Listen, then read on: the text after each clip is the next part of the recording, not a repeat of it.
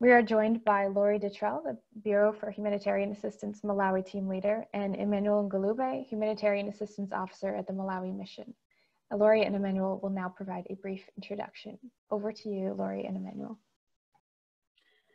Thank you, Emily. Good evening and good morning, colleagues. First, I'd like to recognize a few folks. I was able to see the registration list, and then I'm seeing people check in. So welcome to my USAID BHA colleagues. I see Judy Kanawati is attending, so good to see you, Judy. I also would like to recognize our very supportive AOR, Faduma Tahil, who's handling our portfolio now for BHA at the moment. And then, of course, my BHA team here in Malawi. You're going to hear from Emmanuel shortly. But then we're not just two people, we're also a full team. Kumbakani, Killian, and Steve. We're a unit, we work well together, and the whole team had something to do with making sure that this presentation happened today. Of course, I will also recognize my mission colleagues. I think Keith, Colin, Maurice are there from the SEG office. And then I think I see some HPN folks as well. And none of this would happen, of course, without our implementing partners. So thank you, Tita Kalani, WFP, FuseNet. It's great to see all of you participating and eager to learn. This is the first of a few webinars that are going to be coming out of this office. Many of you are familiar with these learning opportunities, but this one is kind of special because one, it's the first one as USAID Malawi's Bureau for Humanitarian Assistance. And I just wanted to point out a few things that make it kind of special, right? Because now that we're the Bureau for Humanitarian Assistance, we're a little bit broader in terms of our scope and our responsibility. And it also highlights a few things in terms of how BHA will continue to focus on learning and applying results to our activities, things that we've learned from Food for Peace point of view, OFDA point of view. And now that we're BHA, we really can take all of those efforts in making sure that we're moving BHA forward. So one of the ways in which this webinar is important, I think, is it highlights the importance of the findings of evaluations in our efforts to improve design, implementation, and effectiveness. Not only in Malawi, but a lot of these lessons can be applied to other settings and other environments. This webinar is also very important in terms of contributing to learning about the humanitarian development space, right? There's a whole continuum. It's not an either or. Oftentimes the humanitarian space and development space overlap. And in Malawi, it's very nuanced. So this webinar, I think, will give us some highlights and things to think about as we operate in these spaces and overlap with each other. And then finally, I think this webinar is really important as it gives an opportunity to see how evidence generated can give us learning opportunities and improves our programming as we're beginning to see increasing higher levels of shocks and intensities affecting communities. So I think that's one of the themes that may come up in this presentation. I encourage all of you to take notes. Of course, you're going to get copies of it, but there are different aspects of it that can be applied not only to design, but also to actual activities that you're implementing right now. So with that, please keep an open mind, open ears, learn as much as you can, share, and thank you for taking time out of your day to join us. And over to you, Emmanuel. Thank you. Thank you very much, Lori, and good afternoon from Malawi. I've already been introduced. Actually, I'm the Humanitarian Assistance Officer from the BHA Malawi team. And I served as activity manager for UBALE program. Of course, it was teamwork as usual. I'll give you a brief, just a brief background on UBALE program, which is a 60 million, which was a 60 million 5-year US Food for Peace funded development food assistance program awarded to Catholic Relief Services led consortium in September 2014. UBALE itself is an acronym which is well crafted actually. It stands for United in Building and Advancing Life Expectations. It also gets very interesting. UBALE itself in our local language, Chichewa, means partnership, actually signifying the implementation strategy that UBALE project adopted, in directly involving the government of Malawi and community structures and beneficiaries as they were implementing activities. The UBALE consortium led by CRS included Save the Children, Care International, CADECOM, NASFAM, and NCBA CLUSA. NASFAM and CADECOM are local NGOs, so it was part of UBALE's strategy to build local capacity by incorporating local NGOs into its program. The program covered 3 districts, Blantyre Rural, Chikwawa, and Nsanje, and reached all the 26 traditional authorities. These are demarcations that we have in Malawi, and targeted over 248,000 direct beneficiary households. The program's overall goal was to reduce chronic malnutrition and food insecurity and increase resilience among vulnerable populations in the 3 districts. I think these were the challenges that we are facing at that time, and we thought UBALE would be well fitted actually to address those challenges. UBALE resources, I mentioned, were about 60 million. This also included food commodities specifically for complementary feeding of mothers and children. What was interesting about UBALE was that during the 5 years of its implementation, each year was different and it had its own challenges. I can tell you that Malawi experienced the worst floods, worst droughts, and fall animal infestation during the life of UBALE activity implementation.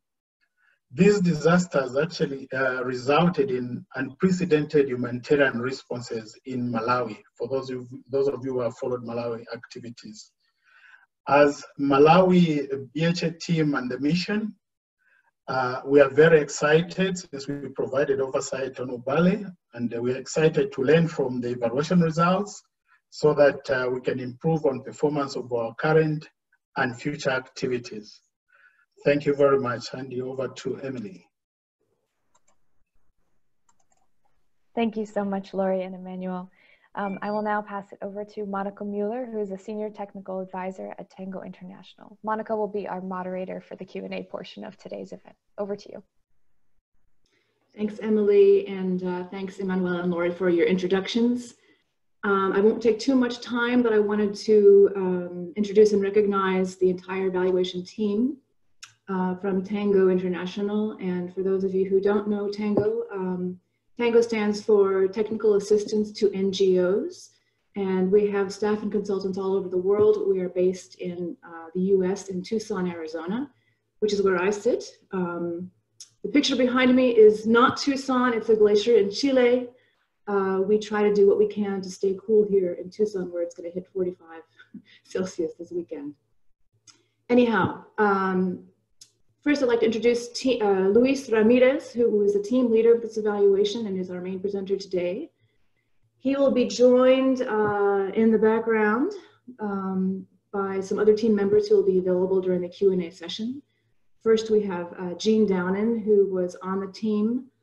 Jean is also Vice President at Tango International and the Chief of Party for this set of M-lines that Tango has been doing over the last year for Food for Peace.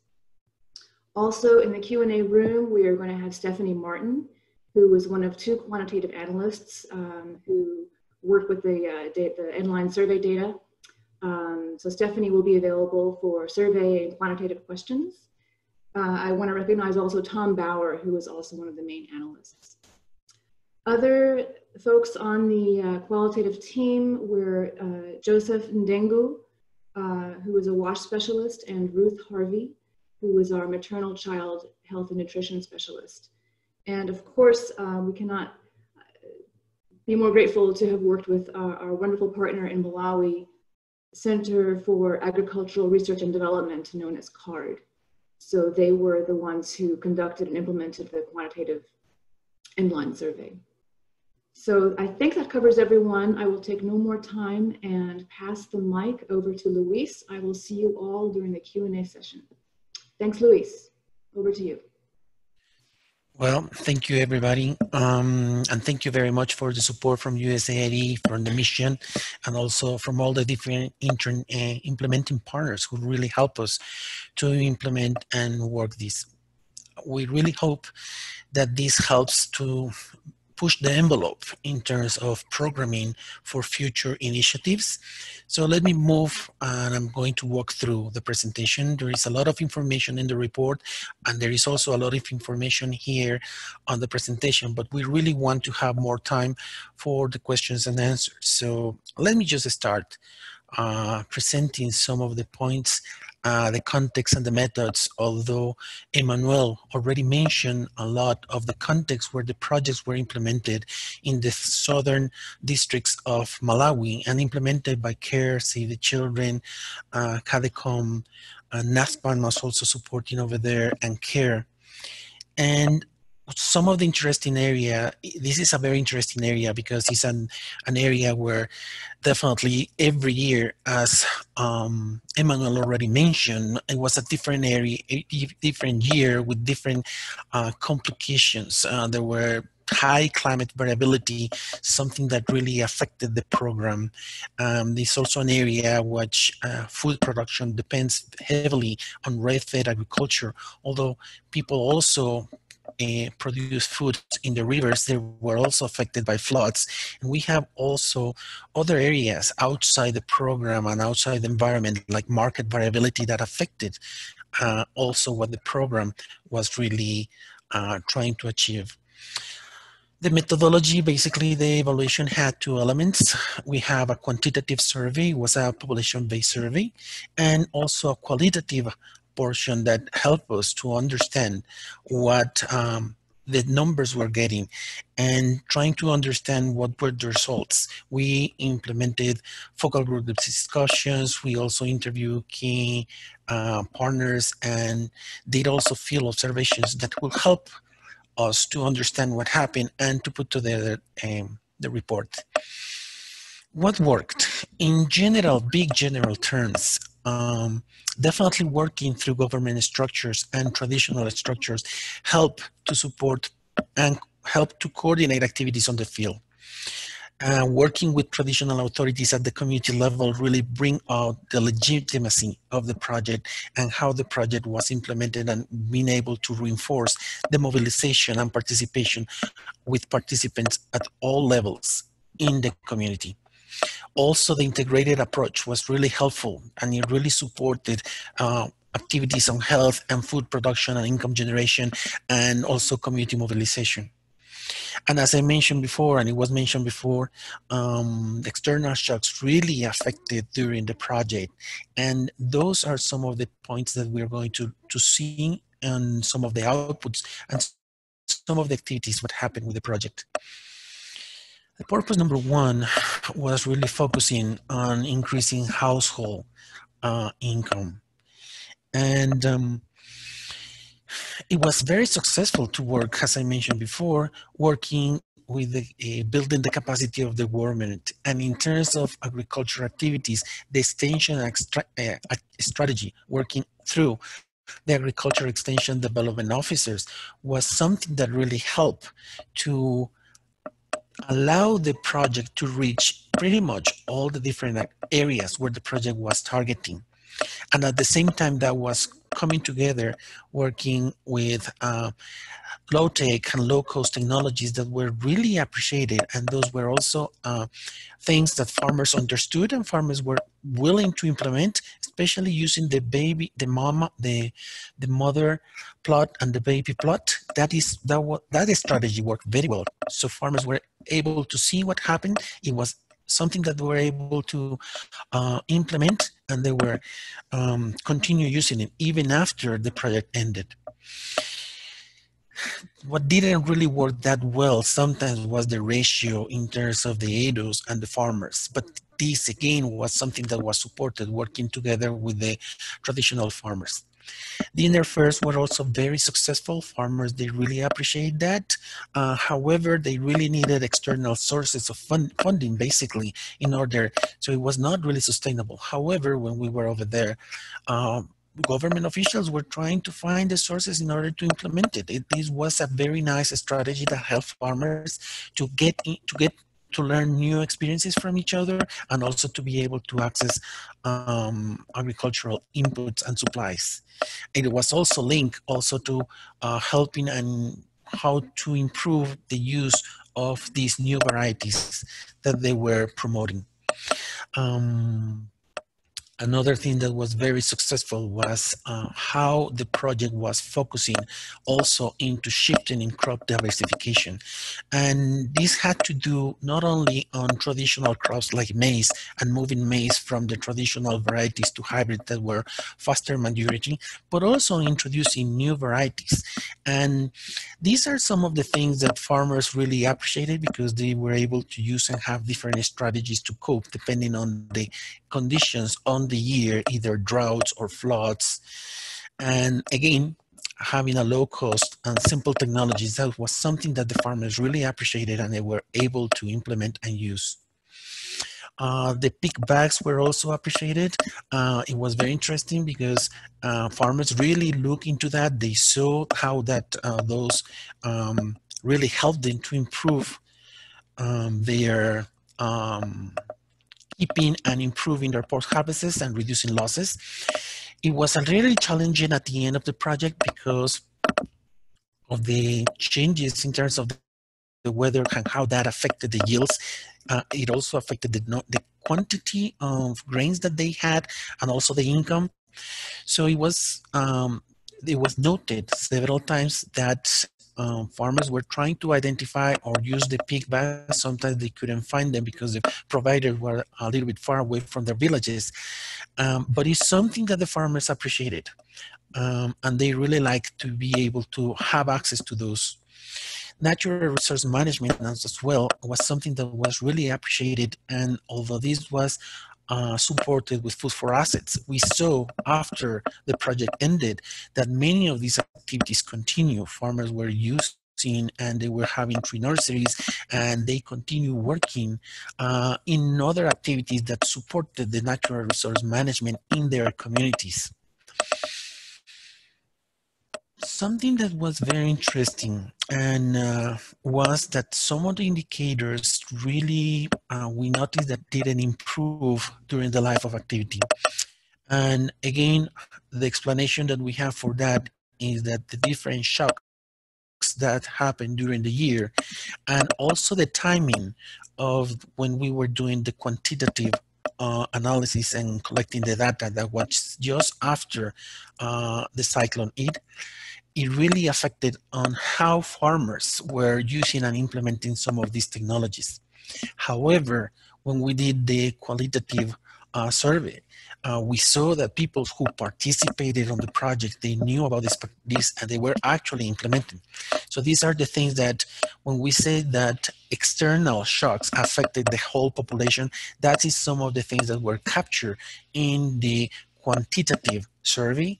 But when we did the qualitative, we saw that participants, they really were using some of the lessons learned and technologies that were transferred. The silks, it's something that is really working, is vibrant, is functioning, is really helping women and men in the communities, especially in those areas where there are no formal financial services. It really helps and supports the resiliency on the families and farmers and communities. We saw many cases where women were able to spring back, and also farmers after there was a flood or a dry, because they had access to funds at the community at the same time. Value change activities was something that the project was also supporting very much. There were good examples where they were able to harvest and be able to sell it, but at the same time there were also some other examples, especially in 2017 when there was a problem with the market of the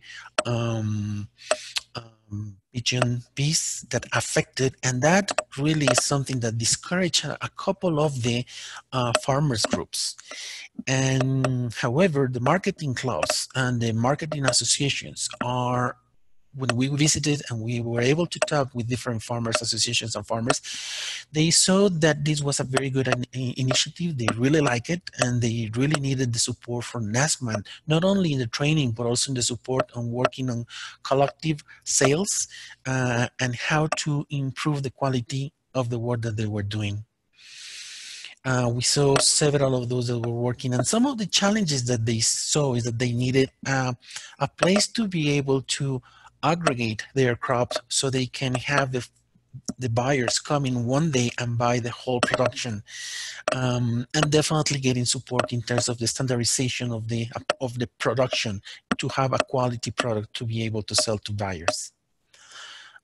Financial services, in some of these areas, one of the main problems is that formal financial institutions, they don't really reach because it's too far away. Their cost is very difficult. And that's where the silks are functioning very well at the farmer or individual level. However, when there was some of the interest of the organization of the project, UBALE, was to work and increase formal financial services, and there were some challenges at the beginning, and they eventually decided to start forming a new SACO in this area. Some of the lessons learned over there is that it's important to have more time at the time to implement that. You need more time in order to really set a financial institution. You also need more time in order to bring the demand so the SACO can be sustainable. At this moment, at the moment that we did the field visit and we talked with different organizations, they were receiving external support from other organizations, and they were not clear they will be able to function, and there was a proposal to merge it with a larger organization on the ground. Again, lessons learned is do it from the beginning, have a larger number of participants that can really support and create the demand for the services. Youth is an area that was also, the project was working. We felt that there were some issues, that there was a lack of with regards having a clear agenda on the project for youth. They were really supporting and transferring communication messages in different areas, health, nutrition, pregnancy, but there was a big opportunity over there to support youth in agriculture and non-agricultural activities as well. And community animal worker. This is something that if you participate in the coming webinar for Ingera, they also work a little bit closer with the government in order to support more community animal health workers.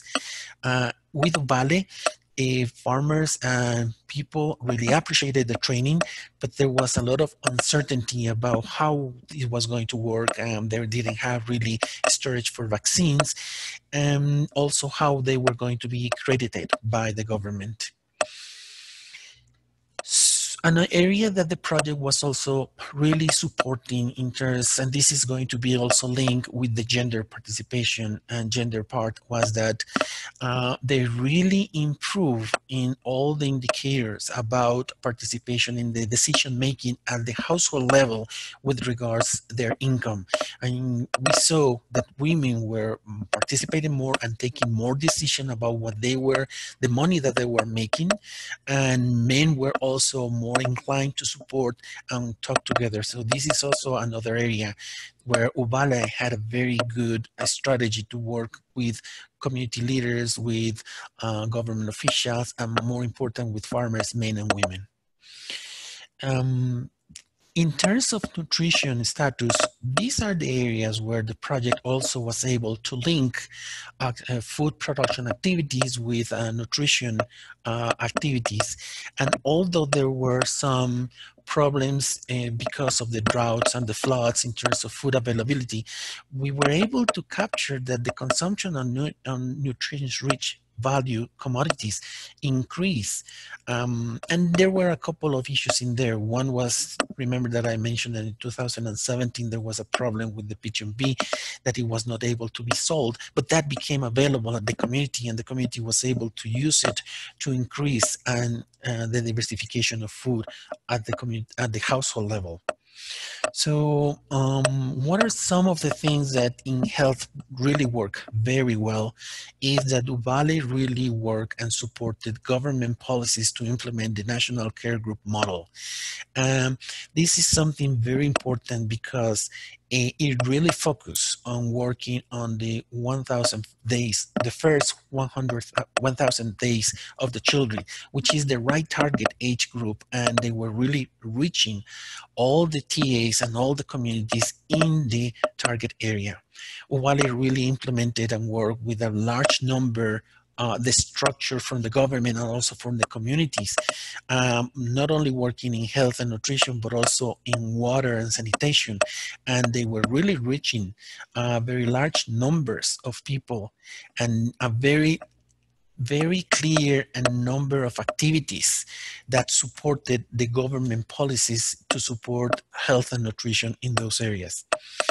The care groups actually were implementing all the manuals that have been already designed by the government.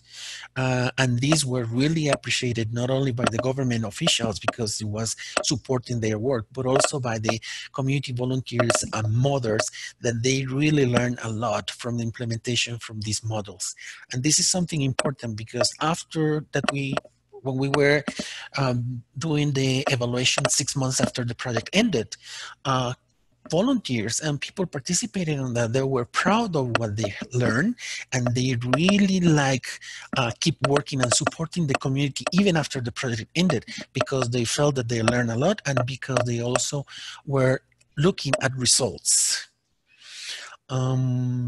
There were the complementary feeding and learning sessions where they were also very appreciated as well.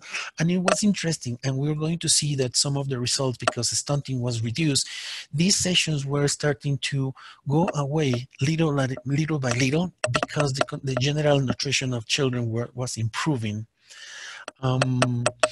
Two areas that were very interesting with the health component, and I'm going to mention first the grandmother groups. That was something that was started probably in the middle of the project, but it's something that it really got a lot of track in terms of helping and supporting how the project was implemented and how the project was really reaching into the families, working through grandmothers. And then it really helped and supported. Unfortunately, it was not during the whole project, it was just at the end, but I would say this is a lessons learned. This is something that could really be looked at in future projects as well.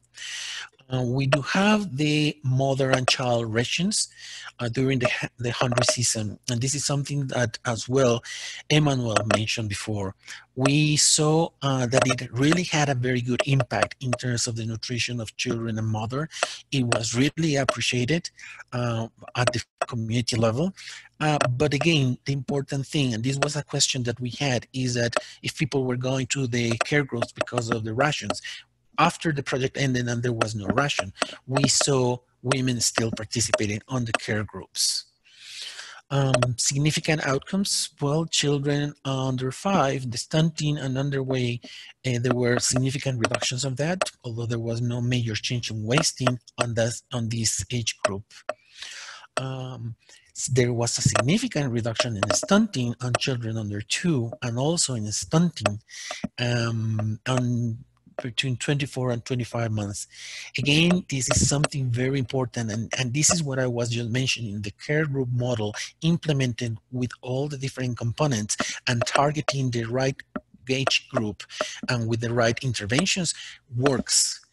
Again, we don't really have enough data to be able to tell that and justify some of these results in in statistical terms. However, when we were able to talk with people, they saw a reduction in terms of the number of diarrhea cases. They saw a reduction in terms of severe malnutrition.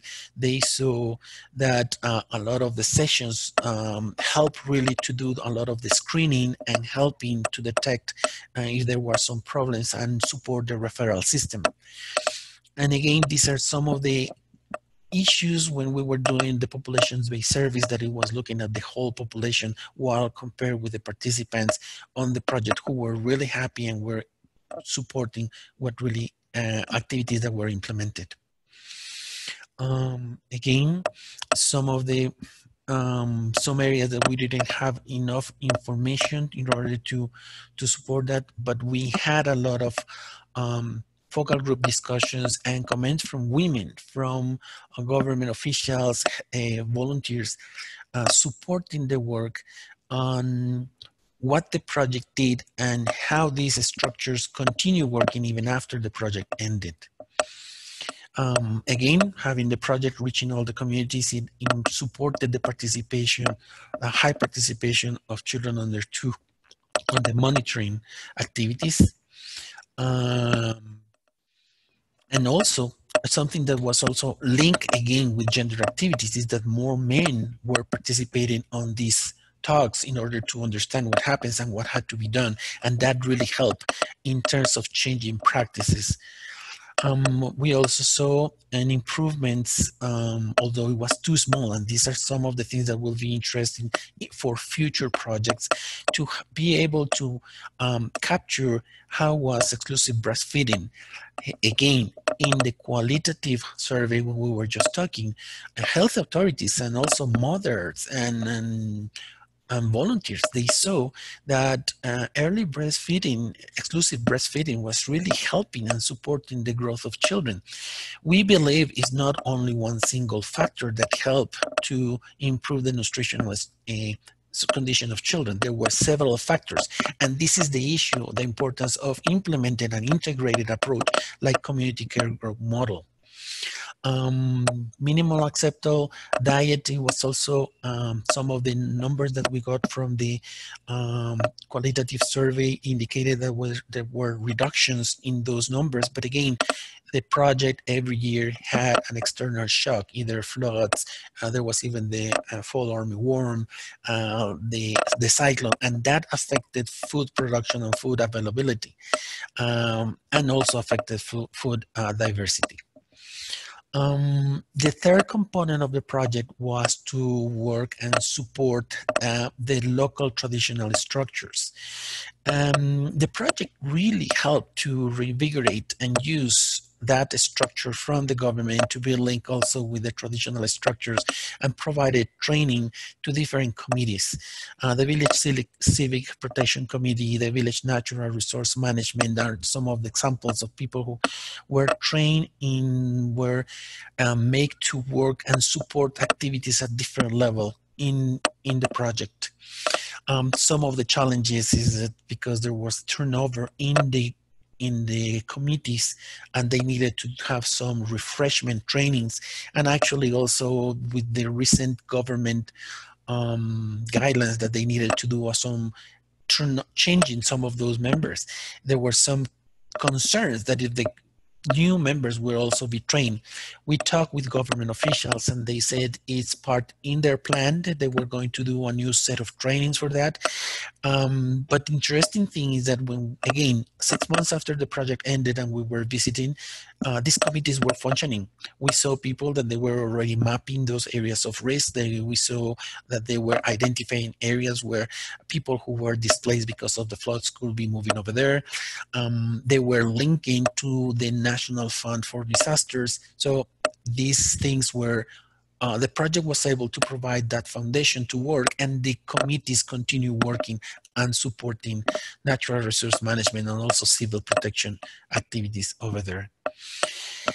And these some of the biggest advantages of working with traditional leaders who identify key areas to work on these committees, but at the same time, how to adapt based on what it is needed on the ground.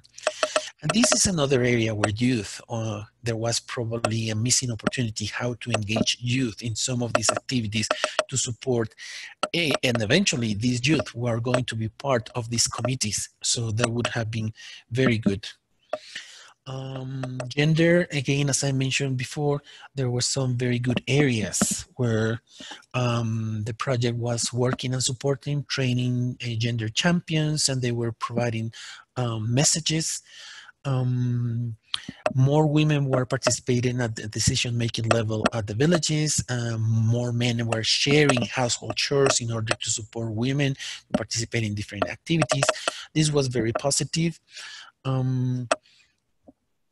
It's also, we saw more women participating in financial activities and with the silks, and also with the marketing and clubs and association clubs. And that's something positive that is helping and supporting the program. We saw key factors that help and support the sustainability of the project, and definitely working and supporting government structures and government policies that really help and support activities after the project ends. Promoting low-cost technologies and local available that farmers see that they can implement it, that is not difficult for them. It also helps the sustainability. Greater gender equity. That is something that really helps to promote good practices to be implemented, but at the same time to continue being implemented. Finally, getting into the recommendations of the project, is definitely very important to work and link with the private companies and buyers in order to promote more income generator activities from agriculture. Also, it's very important to have a watershed management strategy to support the natural resource and management activities, so the farmers and communities, they can have a plan and they can work on that. Whenever it's possible and available, small irrigation schemes that really can help not only to build food security, but also income generation and youth and entrepreneurship. We also looking into activities that can help youth outside agriculture activities as well. Whatever livestock is an important part of the income of the family, some livestock activities should also be looked into a strategy. We already mentioned the timing, provide enough timing for the financial institution if you're going to create a new one. They work within the policies on the government in terms of health, implementing the care model. The care group model was certainly something that needs to continue. At the same time, pay attention on volunteers, because that was really important to have this cadre, this group of volunteers to support the implementation of the programs from the beginning. Link with the water management and also with the latrine constructions as well. And the final two things are more in terms of being able to capture better information for better decision, implementing a resource-based management system, and also a baseline that allows to be able to compare data working with children under 2. I would like to keep talking. The project was fascinating. It got some very good experiences and lessons learned. The report is going to be available with more detailed information. And I would like to pass this to Monica for the questions and answers. Thanks, Luis. Yes, lots of information. We have generated a few, or the audience has generated a few good questions. I'm going to start actually with a few questions to Stephanie Martin, quantitative analyst, to give Luis a chance to take a sip of water, and also just to get maybe a broader view of the quantitative methodology and findings. So Stephanie, I'm going to read you 2 questions, and maybe you can just speak generally to both. One is regarding the findings on men's and women's cash decision making. Oh shoot, I just lost that. Okay, yeah, basically, did that finding use any counterfactual? And then the other question is whether the results were compared with results from non-intervention areas to prove attribution. And that question is specifically about the results in stunting, underweight, and wasting. but perhaps you could talk a little bit about the general methodology, and that would cover both of these questions. Thank you. Okay, thank you, Monica. To answer your question, we're almost finished with a secondary analysis looking at what we're calling participants compared to non-participants. And these are households in the survey who self-identified as participating in UBALE programming. It is a really coarse representation because people often misremember. Either the respondent is not the one who participated and they say no, they didn't participate, or they received programming from another organization and they say yes, they participated. So it's not very precise, but we wanted to better understand the results that we're seeing, especially the results that went down. The key issue in that, at least in my thinking, is it's not such a big deal if they went down in the end line. If they started much, much lower, I mean, we wanted to look at relative change between participant and non-participant groups. As it turns out, we did not see much. I think the biggest issue was that we don't have a participant equivalent in the baseline. Usually when we set up these kind of surveys to do these kinds of comparisons, we start with IP databases and use that to stratify the sample.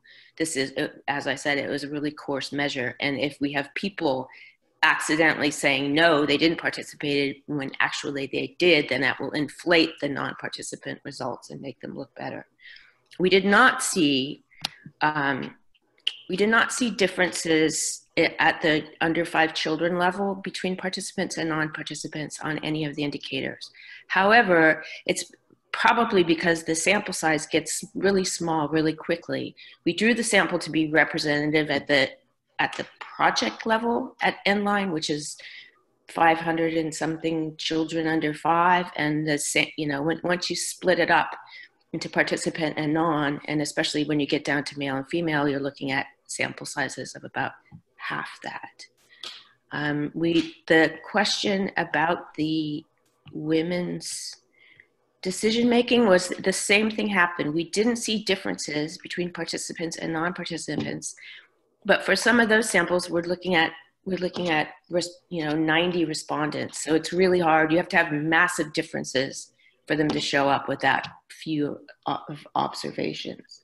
But my question back to the IP people is, in the data, we saw that 35% of the population that we surveyed self-reported as participants. Does that match with your experience on the ground? Is that anywhere near accurate? Do we have any kind of proxy for participation? I hope that answers your question. Thank you. Thanks, Stephanie. Another question that speaks both to methodology that I'd like to put to both Stephanie and Luis is from the mission. To what extent are these results reflective of the performance of the DFAP across the 5 years that were so different? Are the results just a reflection of the frustrations respondents were experiencing at the point the survey was implemented? So I open that to both Stephanie and Luis. It's the last question in the Q&A. Okay, I have a thought about that from the quantitative data. My sense is that we had a shocks module in the questionnaire that asked about self-reported exposure to 14 shocks. All of them recorded, or the change between baseline and end line show them going down. I mean, 2 points do not make a trend. We don't know if they actually went down. I mean, I looked at the climate data and they go up, down, all around. There were droughts, there were floods, and that's just looking at the climate shocks. And what we see in other work is that those in turn generate a whole bunch of downstream livestock and crop shocks, and then those and household health and idiosyncratic shocks. And in the background is all the financial, monetary instability. I think that the responses at the end line were largely, they seem to me to like a very tired and frustrated population. And people might have become desensitized to shocks, that what was abhorrent 5 years ago is now the norm, so they don't see it as a shock anymore. But I had that sense looking at the data that the shock reporting just didn't make sense looking at the outside data. Luis, do you have thoughts on that? Definitely.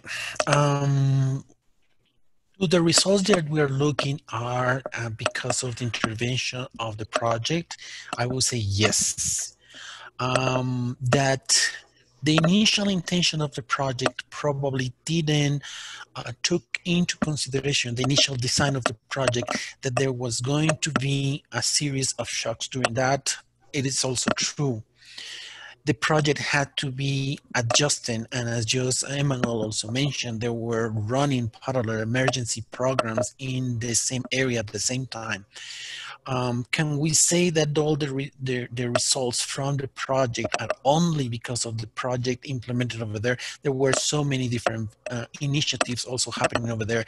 And remember, you are working through the government, and the government was also implementing their parallel programs in here. What I would say is that the quantitative was able to capture the effect of the shocks in the whole population, and the qualitative was able to kind of understand what people were feeling that the project did for them, and how whatever they receive from the project is helping them during and after those shocks. It's very difficult trying to separate one from the other one, because that's how people were perceiving that on the ground. Monica? Okay, thanks to both of you. Moving on to a non-methods question. Luis, this is for you. There are outstanding outcomes achievement under Purpose 2. Can you talk more about the integration between Purpose 1 and 2 as main factors of success? Yes, definitely the food production and income generation was definitely the whole idea to support, improve household nutrition. And in this term, the indicator was the condition of children under 2 and children under 5. And there were another series of indicators that were supporting that. There were activities that were planned, and the most interesting thing is that those activities were integrated at the community level, doing by community leaders, by volunteers, and in some cases, people were participating in 2 or 3 different activities through the program. There were activities implemented during the diner first, the promotion of the orange flesh, sweet potato, that had a direct link with the nutrition as well. The diversification of crops, that also was an issue of looking into marketing, but at the same time, how to support food diversification as well. Definitely at those levels, there was a linkage in terms of how the project was implemented and how these activities were supporting one another. And also it has to do with supporting and working with government structures, because it was the Ministry of Agriculture and the Ministry of Health working together to support what the communities needed. Yes? Okay, thanks, Luis. Another one for you, Luis. Regarding management aspects. The writer says, quite a few of the challenges across all initiatives appear to be at their core logistics and coordination. What kind of management conclusions have been made?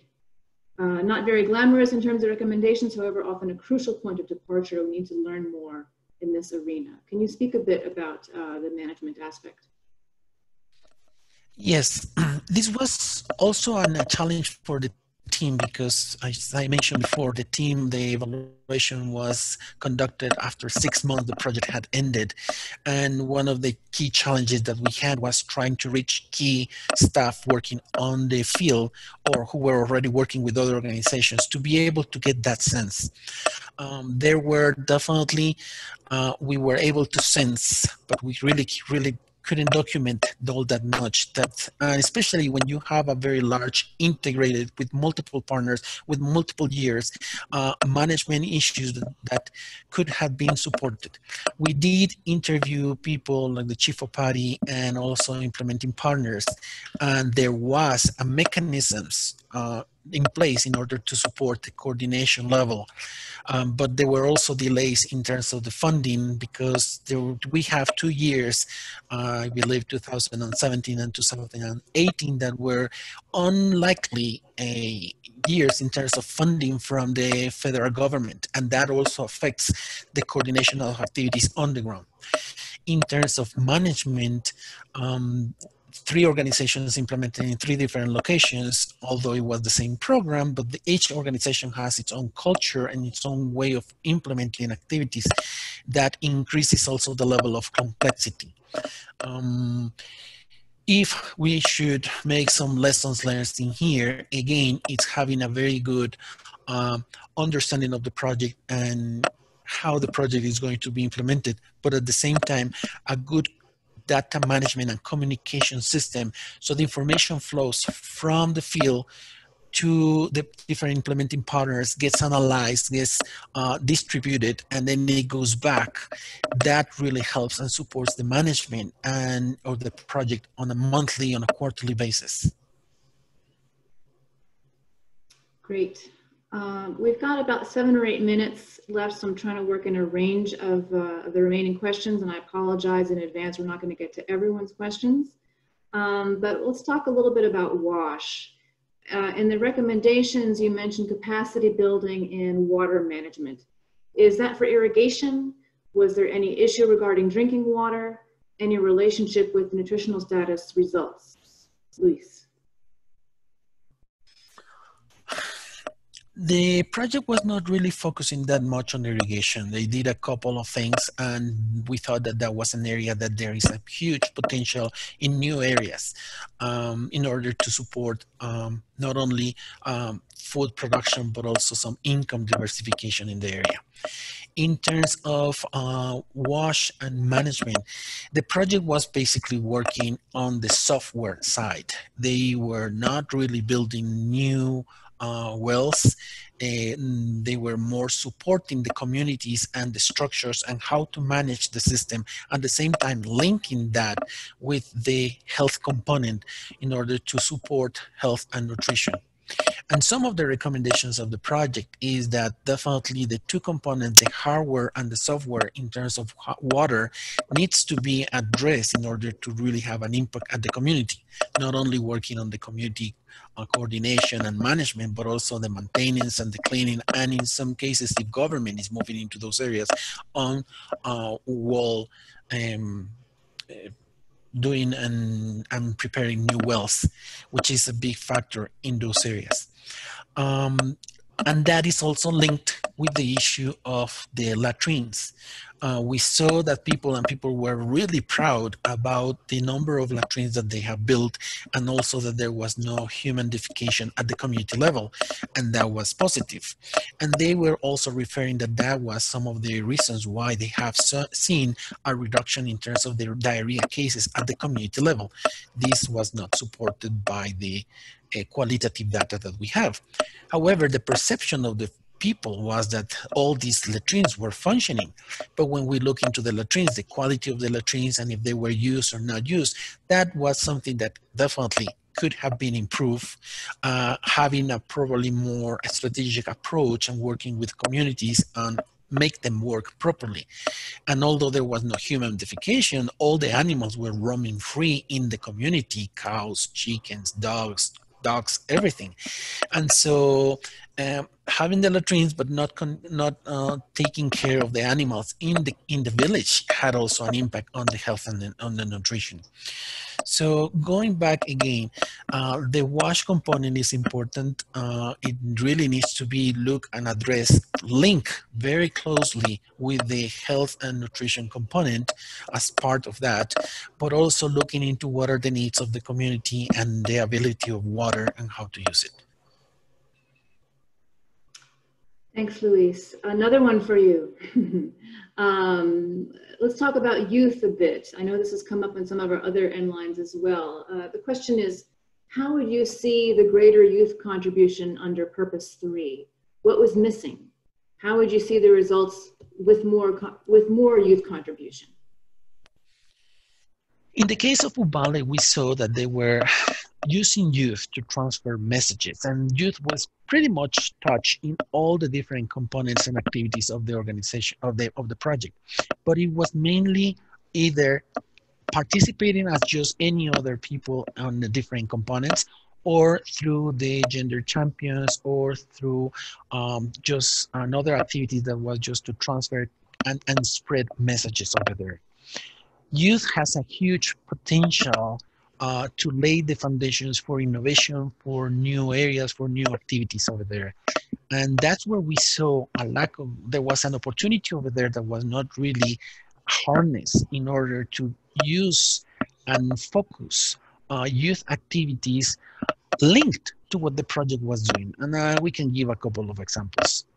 Youth were really engaged on the silk activities, but they were just engaged just like any other participant, or in the animal health workers, or with the agriculture farmers.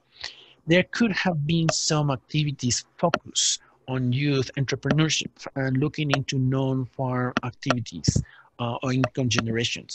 Or there were a couple of cases where youth were also participating as PSPs for the silk providers. And in those areas, the youth were more motivated and looking into how to really expand what they were doing and using for the community. I would say that our lessons learned for future projects should be, and it is actually, that youth has a huge potential on different activities, and non-agriculture income generation activities should be looking into that.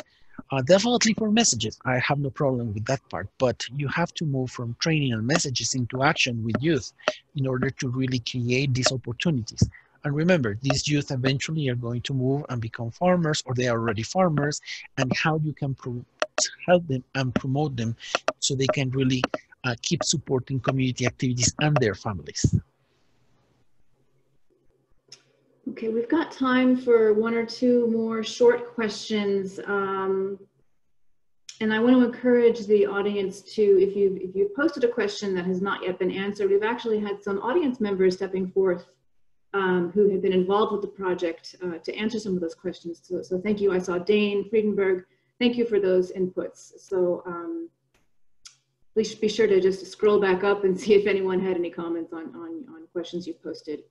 So I'm going to do one for Stephanie, and then we'll end with one on gender for Luis. Again, on methods, Stephanie, was there any analysis on the impact of participation in packages of interventions?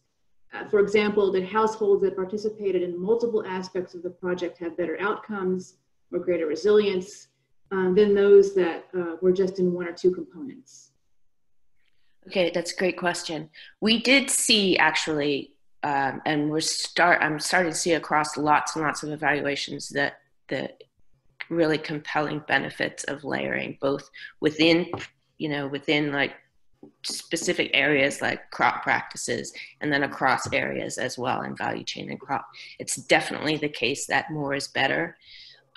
Sometimes not, I haven't looked at it closely here, but sometimes what we see is programming would be better off to expand the number of interventions that households are involved in, instead of trying to get more and more households to just have one intervention, because a lot of times one intervention is not that much different than zero interventions. But we see incredible power of layering, both within areas and across areas. It seems like should be absolutely mandatory in the program design.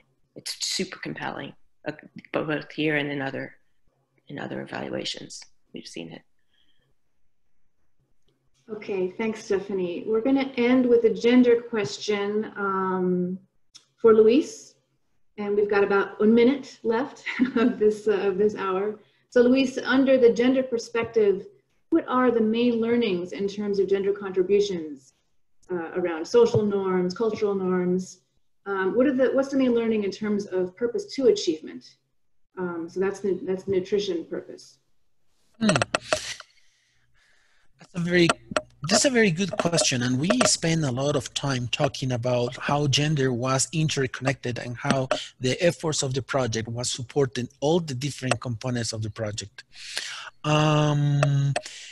We noticed that because of UBALE, also other projects, pretty much a lot of the projects implemented in the southern part of Malawi, they also had a gender element because it was a reality and a need.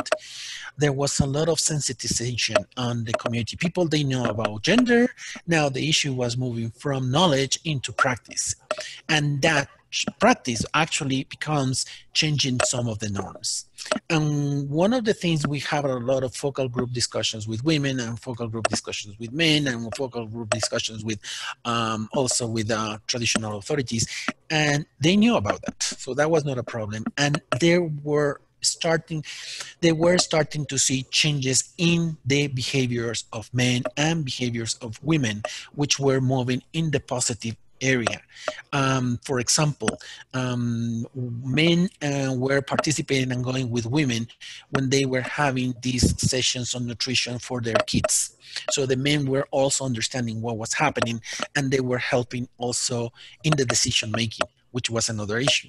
The decisions were not only made by men in terms of the health of the woman and in terms of the health of the children, but they were participating on that. So we started to look into those changes in behaviors and the culture of the areas. We were just laughing one day because there was these focal group discussions, and Ruth, who is our health expert, she was talking with women about issues of gender. And then men, they were just saying, well, it's important for us to help women also in all the health care of the family, but also in the chores of the family. Because if women are not tired at the end of the day, they have more time for us as well, so we can have a much better relationship during the night. So men were understanding that if they can help, they can get something positive as well. And that was changing the norm. That was changing behaviors at the family level.